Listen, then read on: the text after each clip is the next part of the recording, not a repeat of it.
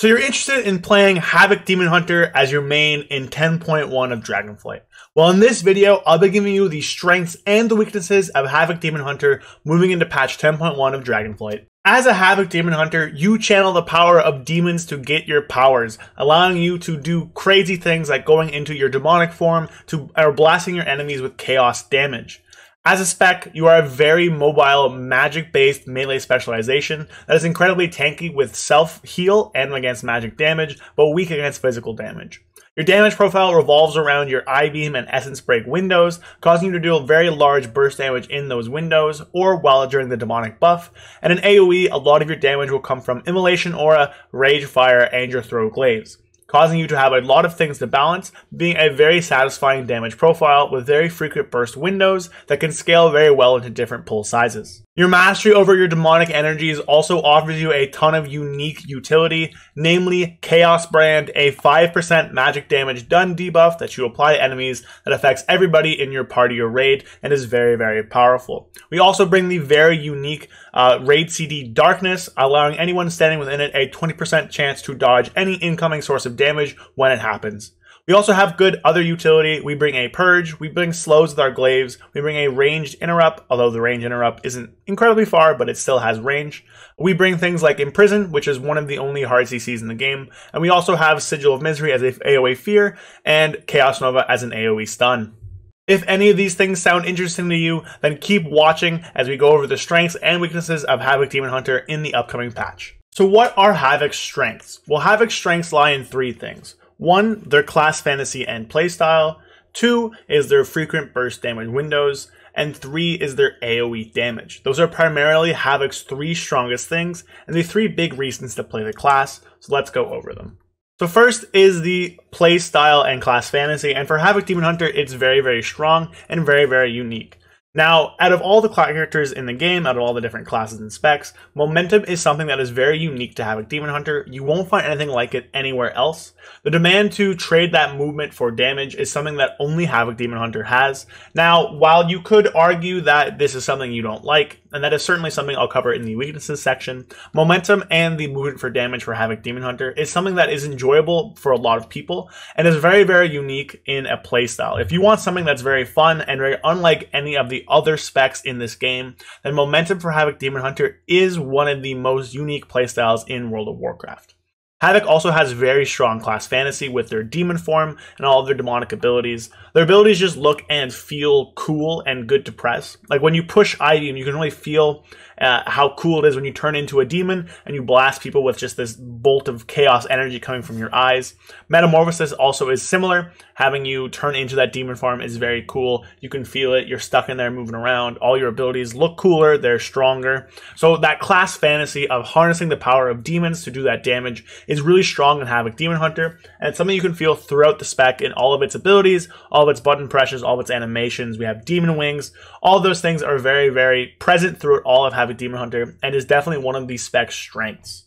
Next up is Havoc's burst profile. Now, in Raid and in Mythic Plus, Havoc resolves almost exclusively around the Essence Break burst combo, allowing you to deal most of your damage from that window with your empowered Death Sweeps and Annihilations. This Essence Break combo, in my opinion, is pretty fun to execute and gives us a very strong burst window on a very short cooldown. In Raid and in Mythic Plus, it is 40 seconds for each one, with your I-beam lining up with every single one you do. The combination of I-beam plus the Essence Break hit plus the Death Sweep, plus the 2 Annihilations, leads to a ton of damage in a short window, and is very, very strong and very, very good for Havoc Demon Hunter in a lot of different scenarios where you need that damage fairly often. Now in AoE, it's a little bit stronger. You can get a kind of an AoE hit with your Death Sweeps. In single target with meta, you can get 2 Death Sweeps into 1 Essence Break window, which means very, very, very large burst damage. Oftentimes you can see hitting for like 500,000 on a crit with your First Blood if everything lines up well for you. So that burst damage potential in that 40-second window is very, very powerful for Havoc. It's a very good thing for them to have. They also have the ability to do very good damage outside of that. Now, this is very, of course, on a caveat. Their non-Essence Break buttons, stuff like Throw Glaive in AoE, Immolation Aura in AoE, or just kind of keeping up Chaos Strike on single target, are determined on a few different things. You know, you need uptime, stuff like that. But overall, Havoc has a very valuable damage profile with that 40-second burst. Whenever it is valuable, it will be very, very good. Another strength of Havoc Demon Hunter is their AoE damage. Now this loops back into what I was talking about before, where they have a very powerful window every 40 seconds where they deal a ton of damage. The I-Beam plus Feldev combo, as well as Essence Break with your Death Sweeps, ends up doing out a ton of damage in an AoE on a very short 40-second cooldown, which is very, very strong. Now, Havoc also has other options for AoE. They have the Throw Glaive package, which actually deals a ton of sustained AoE damage in 3 targets. It's very, very powerful for the amount of targets it hits. And they also have things such as Fel Rush, which is very soft-capped, not uncapped, but soft-capped. And they also have Immolation Aura and Rage Fire, 2 things that combine to do a lot of AoE damage. Now, while Rage Fire's damage is scaled off of 3 hits of Immolation Aura, the hit itself is uncapped. So in certain scenarios, you can end up absolutely blasting with these abilities and doing a ton of AoE damage. It can be very, very powerful, happen very, very often, and have tons of tools pack to pack. Also, Chaos Brand is very powerful Mythic Plus when ranged are going to be so strong in 10.1. Now there is one final thing I want to mention for a strength for Havoc Demon Hunter, and that is their self-survivability or their sustainability. Now in terms of cooldowns for defensives, Havoc doesn't have much. They have Blur, and that's about it. It's very hard to take Netherwalk, although Netherwalk does exist, but it's very hard to take it. But Blur itself is a decent cooldown. 1 minute 20% defensives is pretty much the norm for a few different classes, so, you know, it's not bad. But Havoc has a ton of Leech and a ton of passive magic damage mitigation, as well as slightly increased stamina because of our class tree. So on its own, Havoc takes a ton less magic damage just from all sources, just natively and passively. So whenever a large hitting magic damage ability goes out, oftentimes you can see yourself living it without even using a defensive, where other classes might need to use a personal for that. On top of that, we have things that can help you heal yourself back to full. Now in the next patch, we're getting 25% more HP, which does mean it'll be harder to top yourself with your own Leech. But with things like Fel Devastation healing you, killing your Fard or the Flame Demon healing you, and just overall our Leech damage, it should be very easy to find yourself topped up without too much need of a healer as a Havoc Demon Hunter, which can definitely be very powerful in certain scenarios. If you've been enjoying the video so far, make sure you pause, scroll down, hit the like button, and drop a comment to help spread the video to more people. Help me grow my channel. Also, if you're really enjoying it, hit the sub button or go to the comments, click the link, and become a channel member. Help support me make more content. I'll have tons more WoW content throughout 10.1 and through the summer, so stick in for that. Now enjoy the rest of the video. Now let's move on to the weaknesses of Havoc Demon Hunter, or the reason why you might not want to play one in the upcoming patch. In terms of weaknesses, Havoc does have a few. One of those is going to be, now I mentioned this as a strength, but the playstyle can also be seen as a weakness, so we'll cover that. Their single target damage is definitely a big major issue. Likewise, their ability to take physical hits is a big problem. And finally, there's a bit of a community perception issue around Havoc Demon Hunter, which I'll touch on at the end of this segment. So first, let's talk about momentum. Now, I mentioned that momentum is a very unique and fun playstyle, but on the same side of that, on the other side of the coin, it's also very demanding. Lots of motion goes on. So if you're not somebody who likes that, if you're motion sick, right away, Havoc Demon Hunter is just kind of dead in the water for you. But on top of that, Havoc Demon Hunter is one of those classes that asks almost the most of you of any spec in the game for WoW. So there's a ton of things you have to balance, ton of positional awareness that is required for Havoc Demon Hunter so that you don't Fel Rush into a thing, or backflip off the cliff, or backflip into a puddle.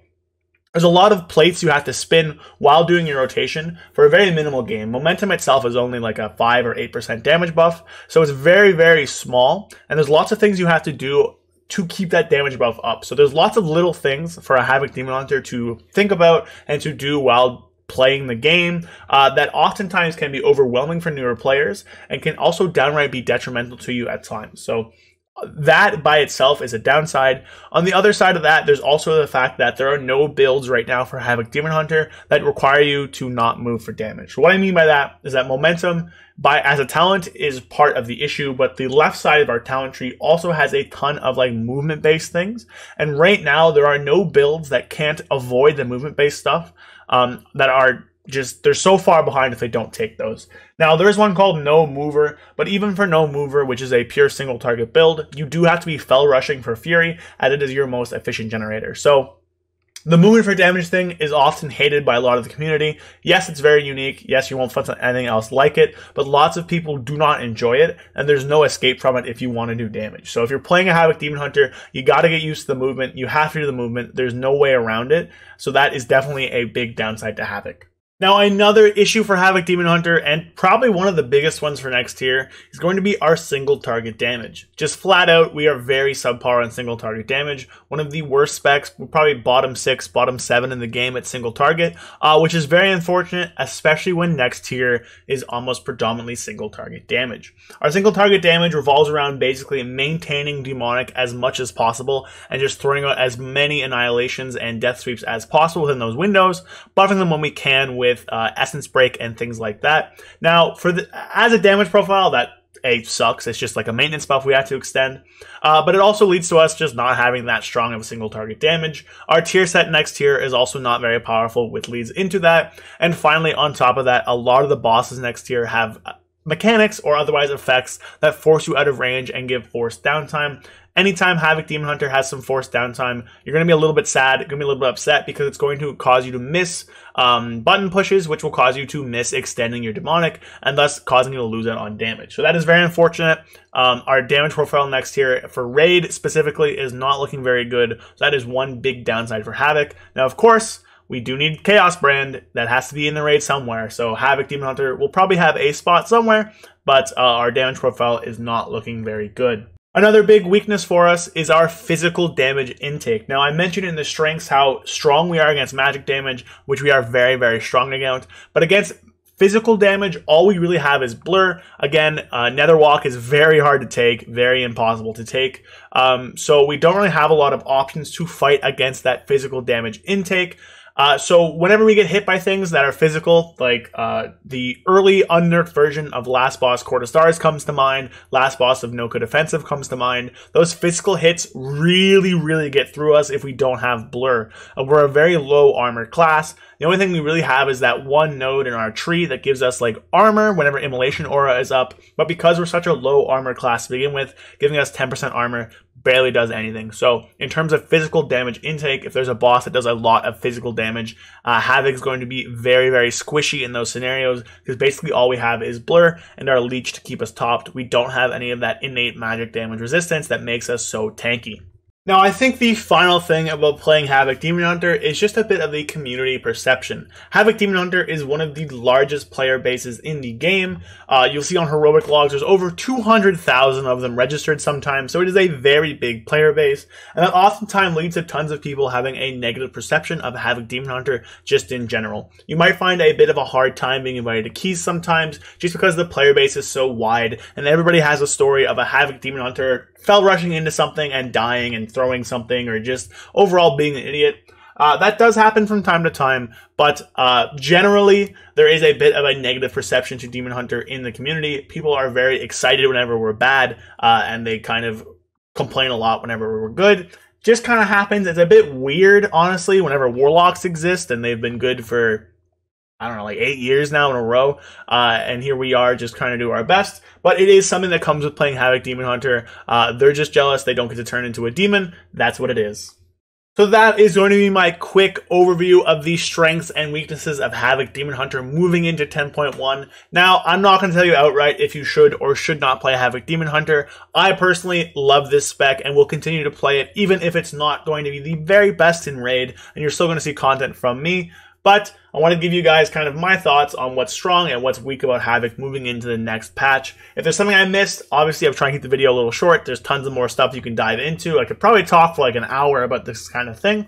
But comment down below what you think the strengths in Havoc or the weaknesses for Havoc are. Kind of chime in, see what I missed. Maybe you agree with me, maybe you disagree with me. Let me know. Now, with that, that is going to be the end of this video. If you enjoyed it, hit the like button. Likes make the algorithm very happy, help to spread the video, help my channel grow. And if you really enjoyed it, obviously drop a sub or become a channel member. Help support me, and I would really love you for that. So with that, that's going to be the video today. Hope you guys enjoyed. Have a good weekend. I'll see you guys on Monday with the next video. Peace.